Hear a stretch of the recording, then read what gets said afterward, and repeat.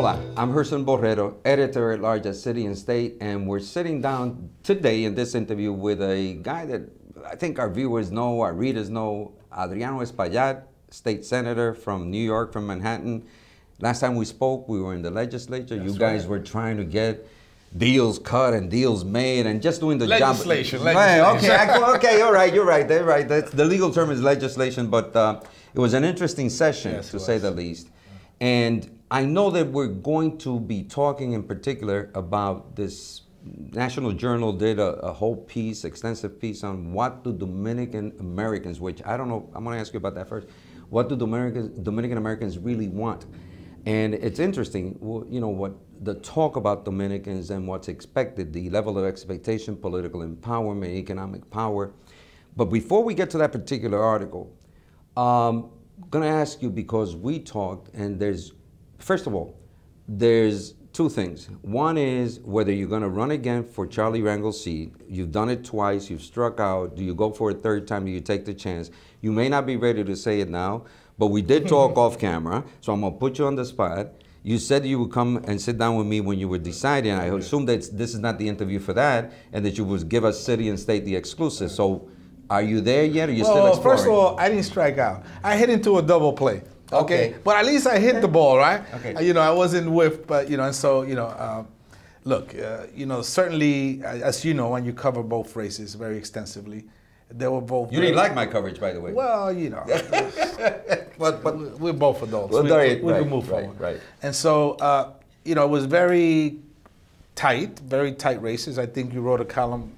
Ay mango, right? Meaning there is some level mango of being what the Dominicans make from the plátano. Yeah. Puerto Ricans make mofongo.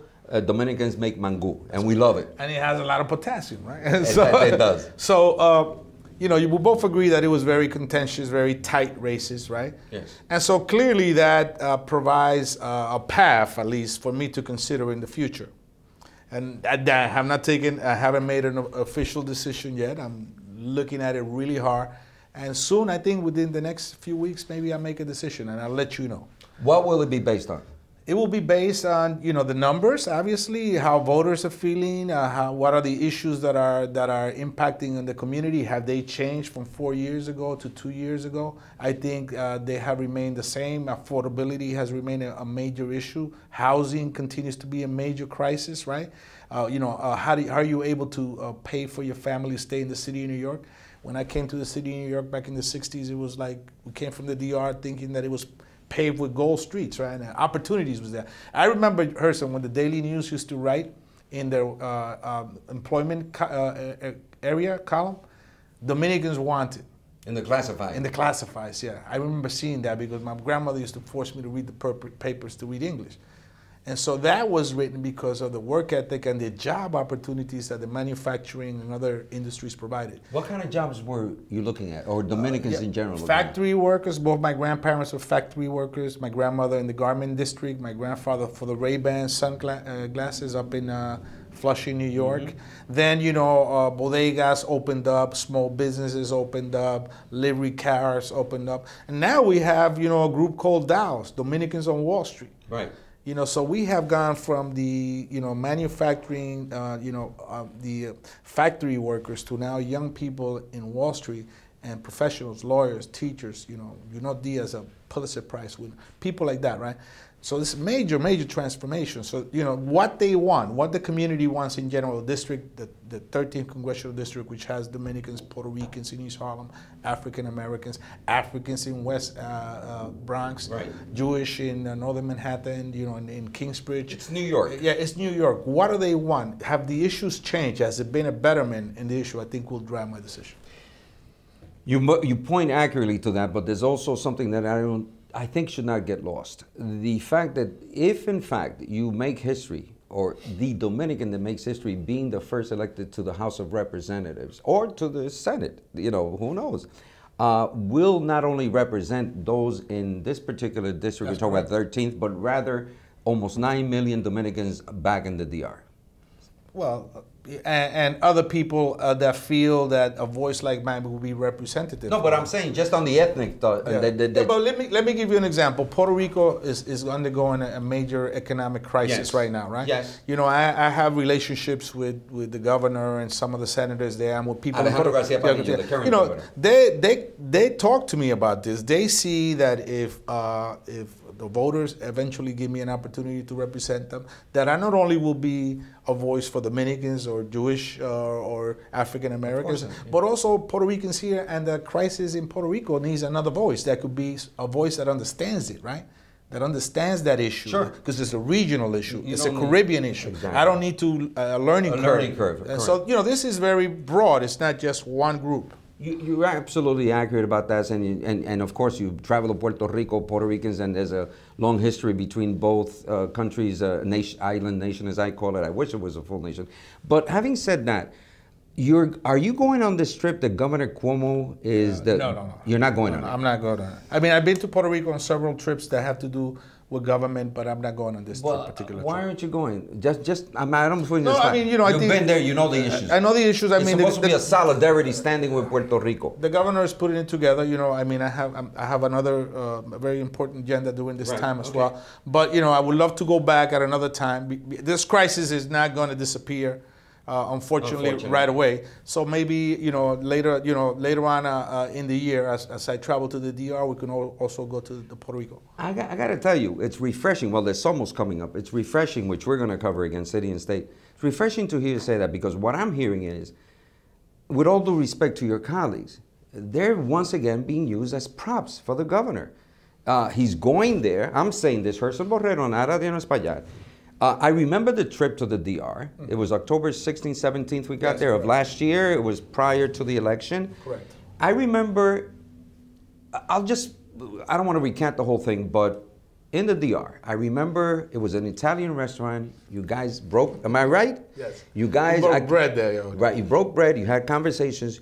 You were standing there. It was Senator Peralta, City Councilman Idani Rodriguez, he wasn't elected or re-elected yet. Guillermo Linares was there. Correct. But you stood there, and I waved goodbyes, and we said something, and you guys told me something, we were fooling around.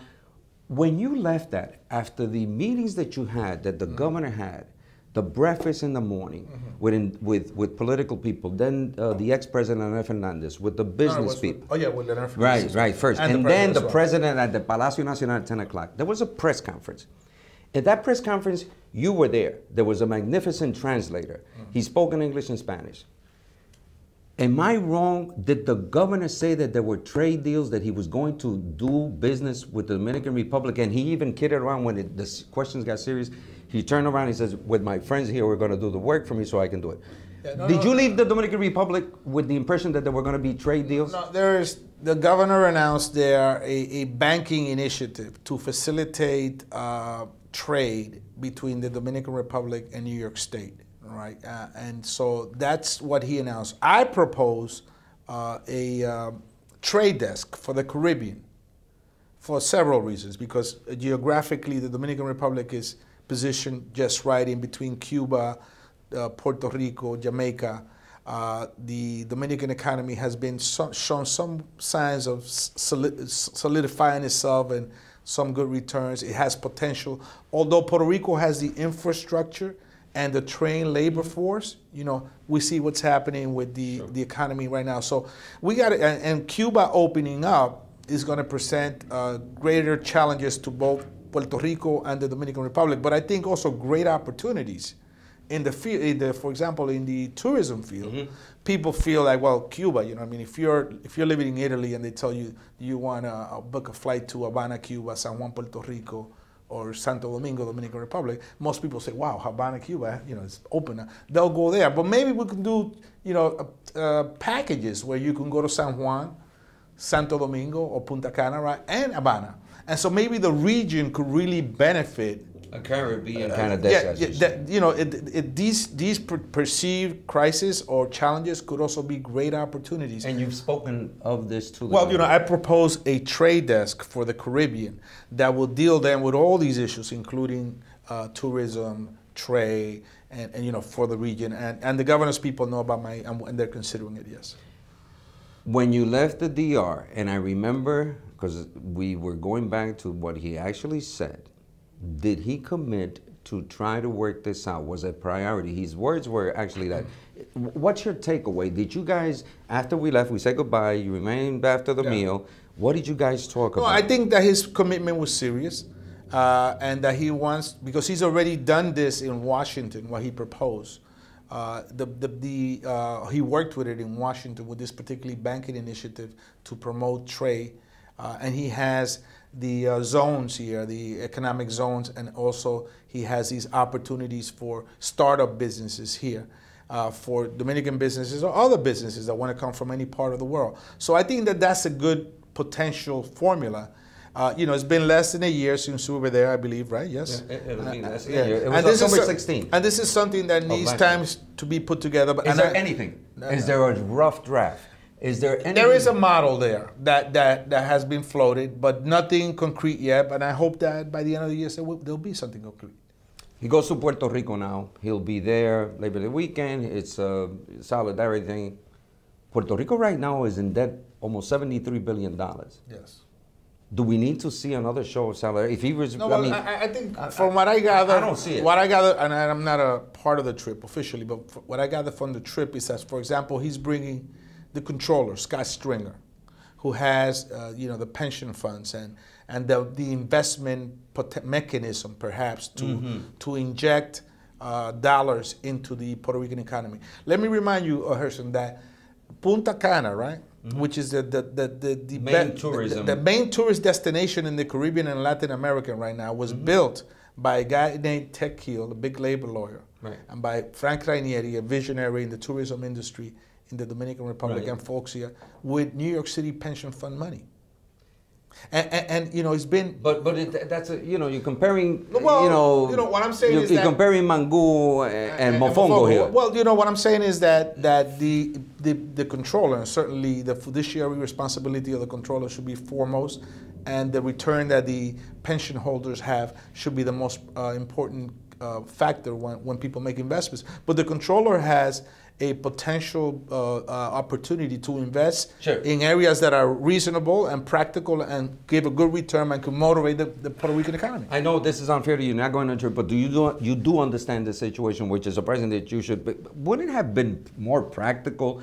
This is a federal issue. Correct. To meet with the entire delegation of New York State and Congress, that makes sense. It doesn't make sense to get, because with all due respect to Scott Stringer and all the money that's people's money, there's limitations of what he can do.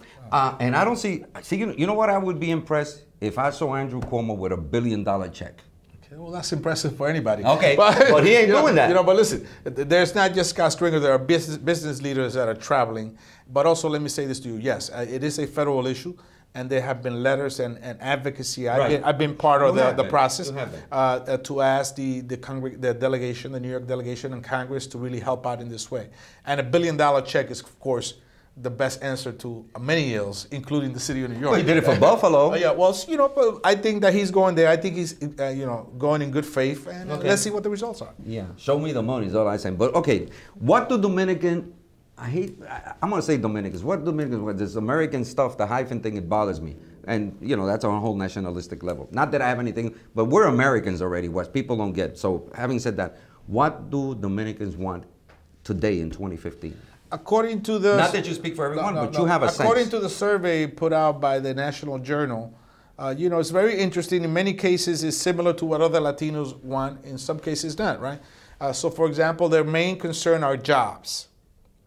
And that comes, I think, as a result of a real practical reality, which is that although Dominicans have shown a higher level of academic achievement in terms of higher education, they still fall under other Latinos or other similar groups with regards to income. And so that triggers a bunch of things. Rent, for example. We are renters for the most part. We're not owners. And so when the rent goes up and we're not making enough money, we get evicted, we get, doubling up in apartments, and that creates a hardship in the community. But at the same time, young people, 28,000 Dominicans in the CUNY system, the biggest group of any group. If you go to SUNY, they're all over SUNY and the private colleges. And so there is an effort there for the young people to get the education, and potentially the next generation is going to make a little bit more money and get us out of that, situation. So jobs is number one. They rank education as second. They rank housing at third. And immigration is fourth, because now Dominicans are second, third, fourth generation. Many of them are already U.S. citizens. Over 50% of them in the country are U.S. citizens by birth already. And the other 50%, one of the highest naturalization rates in the country, if not the highest. So many of them, I would say a good chunk of them are already either legal residents, have become citizens, naturalized citizens, or were born here. So immigration is an issue when as it pertains to deportations. Family reunification, because some of them still have their kids back home and they're bringing them back here. They want to reunite with the family as quickly as possible. But it's no longer necessarily the green card. It's not the top agenda according to this particular survey. Well, there's a New Yorker running for president of the Republican line who thinks otherwise, and he would. I see that. Yes, I saw him in the news the other day. What do you think of this? What do you think of this crazy man? I mean, there's space for everyone, but I think he will. He has created a great problem for the Republican Party, which is that 30% of the base is supporting him, or at some point it will be close to 30%, and so he will hold them hostage, or he has even threatened to run as an independent. And so this is, in my opinion, a stick-up artist, right? As you call it in the Bronx and me in Washington Heights, right? So Donald Trump is a stick-up artist. He's a stick-up artist, yeah. With a lot of money in his pocket and gold hair. If you don't, I'm going to get back to what should be on the political agenda. What you explained everything on a social economic level, the attainment of education, all of that, immigration issues. The political end, is there a mollero there? Is there a muscle that is there is? You feel it? How is it manifested? Because let me say this. Because I don't think there's been a knockout punch by Dominicans. I mean, we're getting there, but I think that it takes. We still haven't seen a Latino mayor in the city of New York. We haven't seen a Puerto Rican one either. Exactly. So look. Or a female. Or a female, for that matter. So we're still in progression, right? From the David Dinkins days in 1998, was it? 96? Yes. We haven't seen, a minority mayor. He took office in 99. 99, yes. So, this city is still in transition, if you may, right? What many consider to political transition? What many consider to be a majority-minority community, a city, is still in transition with regards to leadership, where leadership is placed, both elected and appointed. And so we're still in transition. But I think we're moving forward as a city in general, not just for Latinos or Dominicans. No, in general. But if you take a look, I take a look at my district, right, the one that I originally represented, the 72nd Assembly District. When I first got elected there in the 1996, people who got elected there, Brian Murtagh and some of the others that represented the district before me, with less than 4,000 votes. You can easily get elected with 2,001 vote, which is, anemic, right, in terms of the democracy, right? And so, if you go to the Bronx, to some places, most places, you will see now that the assembly districts still elect folks with under, even in contested races, under 4,000 votes. Now, 18 years later, we're in double digits. Okay. We're pushing 12, 13. And turnout. And turnout. I want to be at Scott Stringer's old district level, which is one of the top voting ADs in the state, which is like 16, 18, 20, right? We're at 12, and a good day we could hit maybe 14. We're not far from, if we continue to push hard, we can get to that 16, 18. I think that makes us, that's why you see people like the governor and the mayor going to the neighborhood to ask for the vote. My exit question, because we've run out of time, and I find this very engaging. You got to come back when you make the decision or before. Exit question: Bill de Blasio. You're smiling already. Well, give me, because you're a city boy, man. A Dominican. You're a real New Yorker. What's the deal with him? How do you feel? How do you think Dominicans are dealing with him? Well, I think that, look, Bill de Blasio, and I worked with him very closely to get universal pre-K money. Some people may not recognize that now, right? But if you're a parent and now your child... So you made an investment in him. Yeah, no. I think, I didn't support him for mayor. I supported Billy Thompson. But, I did support him in the general. But, he started off well. He did the universal pre-K money. Right. He just did 2 rent freezes for tenants I don't know if anybody has computed the savings in the pockets of working class people when you say that the New York City Rent Guidelines Board has not increased 4% or 5 or 6, 7% for at least for tenants. Is he doing well, poorly, or lousy? I think he needs to make improvements. That's not in your line of, it's not an A, B, C, D answer. I think he needs to make improvements. I think he needs to continue to work with us. I'm open to work with the mayor of the city of New York. He is our leader. I think he needs to listen to our community maybe. Is he listening to our community? I don't think he's listening to the Dominican community or many other communities that want to be listened to.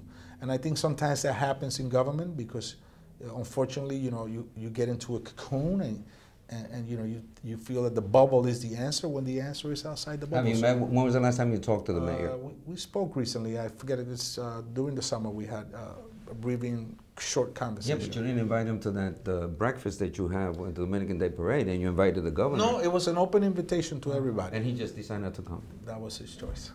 For City and State TV, I'm Gerson Borrero, Adriano Espaillat, State Senator. Good seeing you, Adriano. Thank you so much.